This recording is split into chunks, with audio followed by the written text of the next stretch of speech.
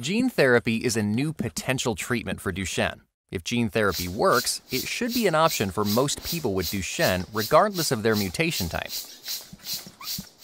People with Duchenne do not have a working copy of the Duchenne gene.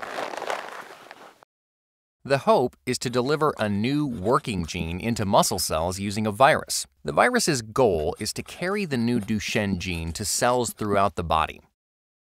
The Duchenne gene is big. Researchers made a shorter version to fit into the virus.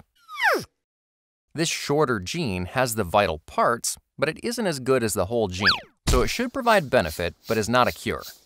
Researchers expect muscle, heart, and breathing benefits for most people with Duchenne. It should work better for people with more working muscle cells because gene therapy will have more difficulty getting into damaged cells.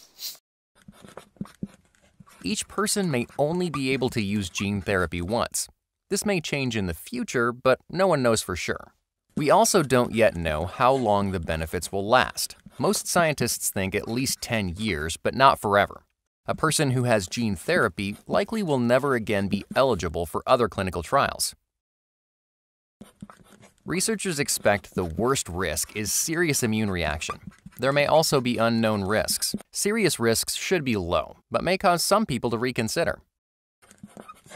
Researchers are starting clinical trials to better understand the benefits and risks. The long-term goal is an approved therapy, so people can make their own choices about using gene therapy.